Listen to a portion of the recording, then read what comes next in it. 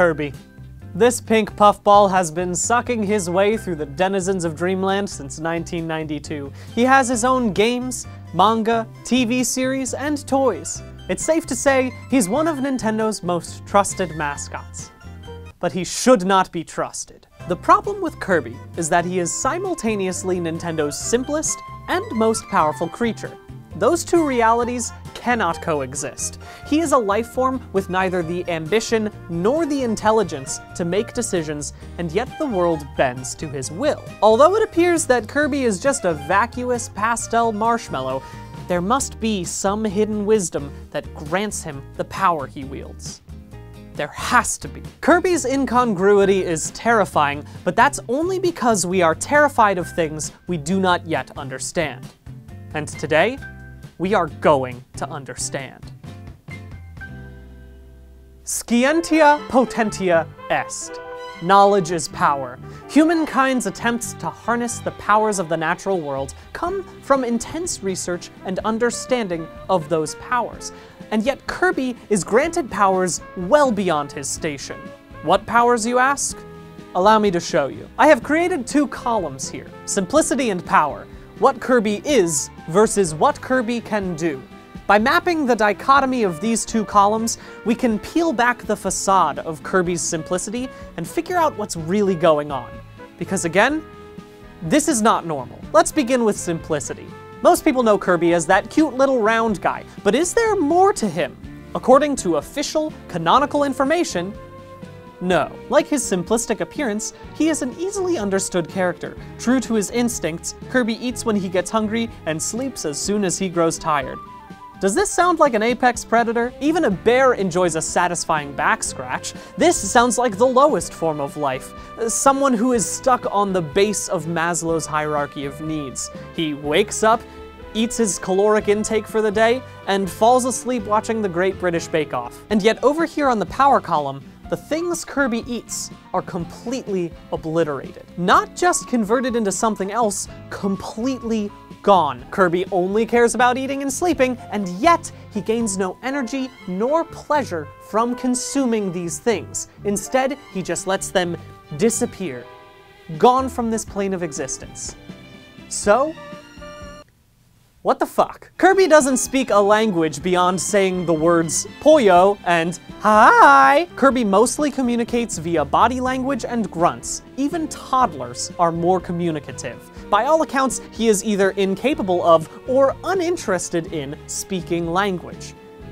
And yet, Kirby is an incredibly skilled technician. We see Kirby piloting mechs, and if anime is to be believed, and I believe anime, this can only be accomplished by gifted teens grappling with psychosexual ennui. He can effortlessly turn himself into a fighter jet, something that only the most skilled Air Force engineers have mastered. How can he understand these complex mechanical processes without having the language skill to read a textbook or the I fucking love science Facebook page? Kirby's origins are vague. Let me take a moment to move over to a different board so I can show you Kirby's origin story.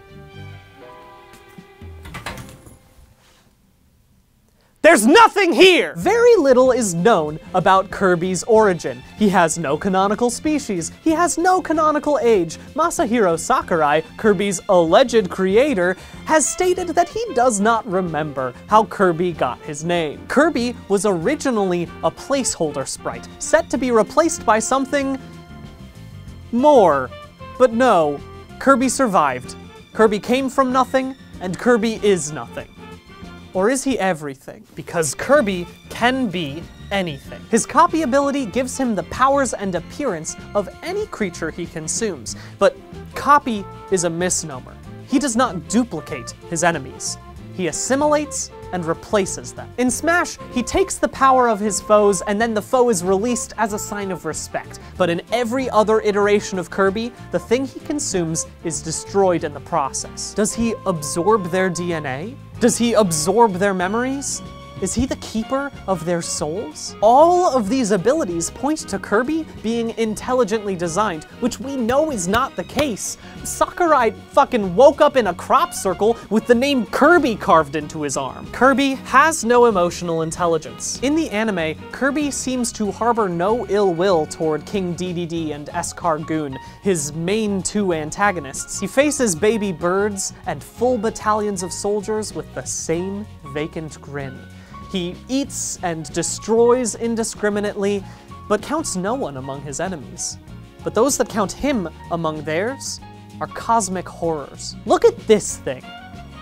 Look at this thing! These celestial powers probably have wants and needs far beyond our human comprehension, and yet they trouble themselves with the destruction of Kirby, a barely living kickball. What do they see in Kirby that scares them?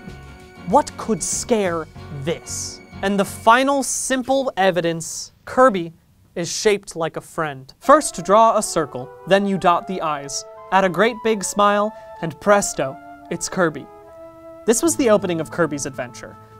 Let me show you something.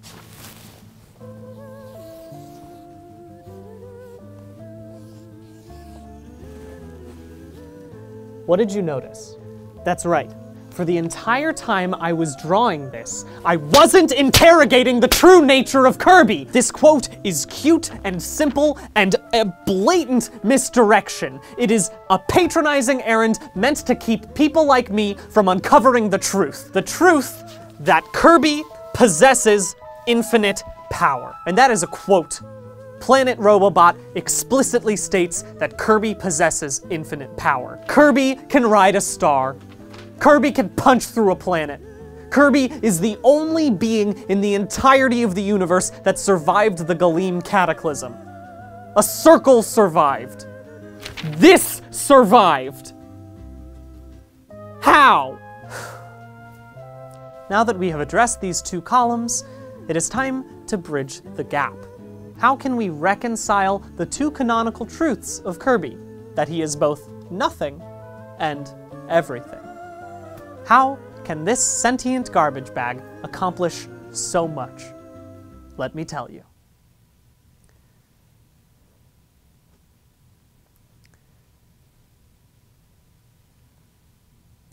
I don't know. I literally have no clue how this dumb fucking orb can have so much power. I have worked my whole life researching and gaining knowledge, and this dipshit sphere sleeps all day and has powers that gods fear. And that's impossible. It should be impossible. There has to be an answer here, and I don't see it, and that's not fair! If knowledge is power, then power should be knowledge, and Kirby is everything, and he should know everything, and yet we know nothing! I can't think in here. I'm going outside. How do I get outside?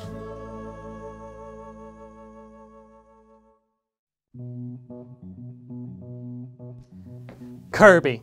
The mystery of this florid Dreamlandian has baffled me, but I've taken a few months, and I've collected my thoughts, and I'm back in the studio to deliver my findings. Kirby's incongruity is terrifying, but that's only because we are terrified of things we do not yet understand. And today, for real, we are going to understand.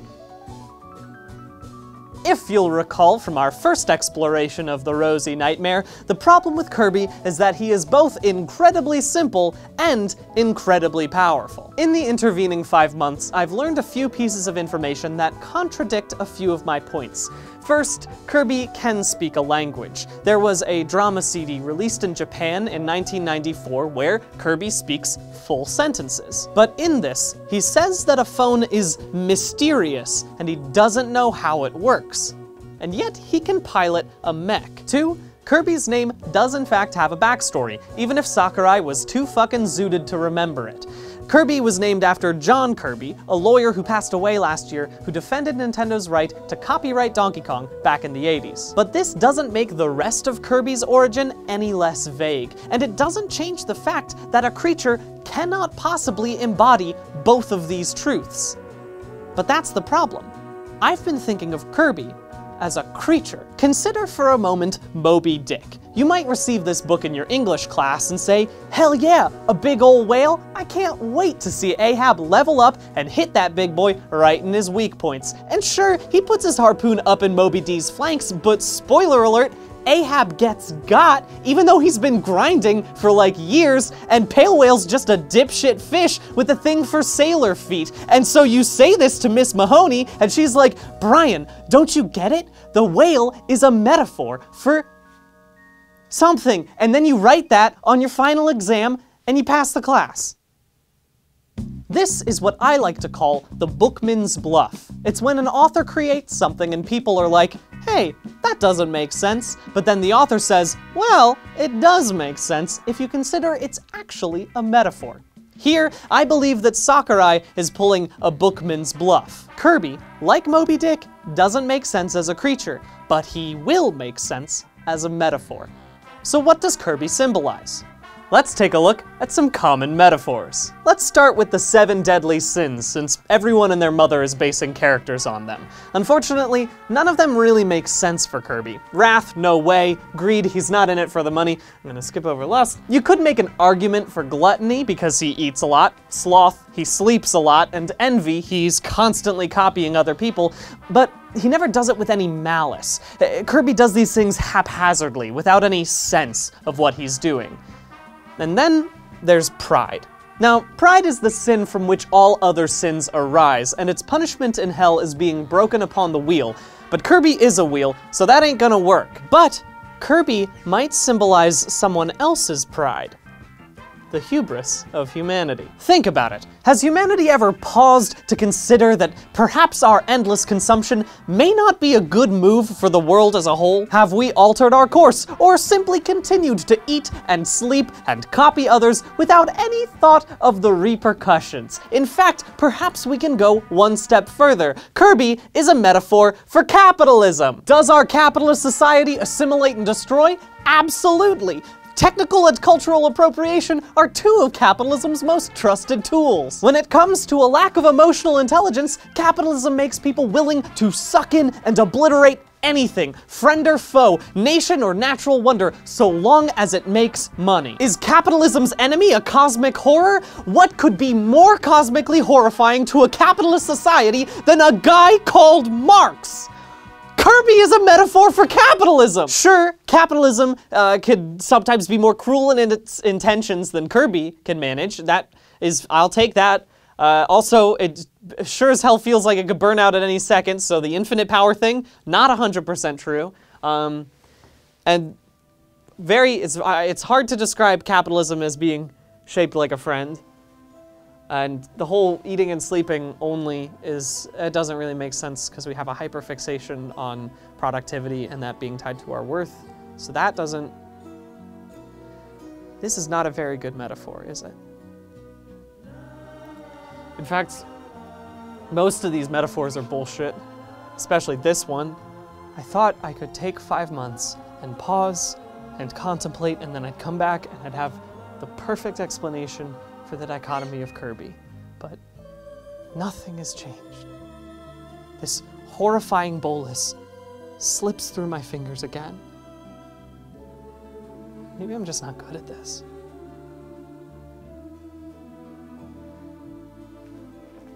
Jenna, I need you to keep my papers and push pins safe.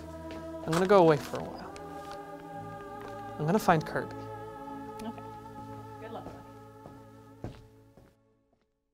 I went to the woods because I wished to front only the essential facts of Kirby. I wanted to live deep and suck out all the marrow of life, just as Kirby might suck a Waddle Dee into his gullet. I've been at it for a while now. Judging by the length of my beard, I've been living out here for 2, maybe 3 years. There are no pinboards in the forest. I don't have 3 cameras to catch my every side glance. They don't teach you It's just me and nature, which has reduced me to my base instincts. I only care about finding food and shelter, eating and sleeping. I am become Kirby. I wish I could say this has given me a clear mind, but no. Nature has broken me. I am confounded by it, and we are terrified of things we do not yet understand. Kirby is nature, I thought, after spending my first day out in the woods. Sure, nature's origins are still murky, and what is evolution if not a really, really slow form of Kirby's copy ability? And much like Kirby, nature is neither cruel nor kind. It doles out boons and punishments indiscriminately. For every delicious handful of berries, it also gives a completely unrelated bout of diarrhea. But it took me only a few days to realize that this was another dead end. Nature doesn't destroy matter or possess infinite power, and its enemy is not a cosmic horror, it's us. I'm sorry for using so much paper. So I went back to the proverbial drawing board and have been stuck there ever since. Nature is still terrifying to me, and it is certainly not shaped like a friend. How can Kirby live like this and stay so joyful? How can he only care about his base needs and conquer any enemies that come before him? I can't conquer anything, not even the mystery of a character from a children's game. All I can do is tumble listlessly through the wood, like a star spat from Kirby's maw.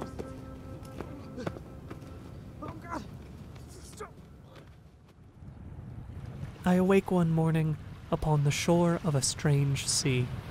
I do not know where I am, nor how I came to be here. The sea stretches endlessly in front of me, revealing the gentle, Kirby-like curve of the planet, and I finally understand. I was so focused on investigating the inner machinations of this bulbous boy that I never asked why I was investigating. I am tormented with an everlasting itch for things to mean something, but Kirby didn't need an explanation. I did. There is no bullet point or fanwiki entry. Kirby is not nature or a metaphor. Kirby doesn't need a dark backstory or logical rationale. Kirby is just Kirby. As I stand here watching the waves lap against the sand, miles away from civilization, I realize I'm not simply standing on the edge of the ocean, but the edge of the world. A world I've accepted without knowing its hidden meaning. Perhaps there is no hidden meaning. Perhaps it's better that way. Perhaps it's time for me to go home.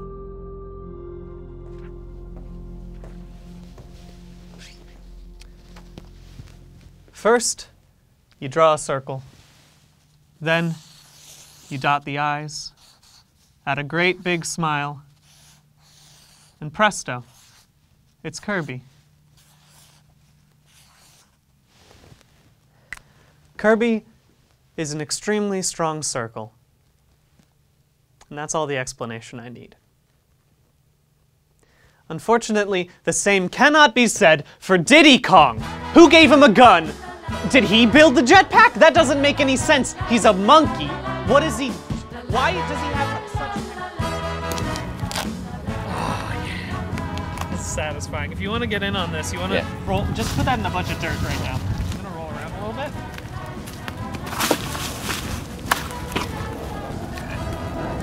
Oh, incredible. Are we going to ride on the train like this to Coney Island? Yeah, maybe.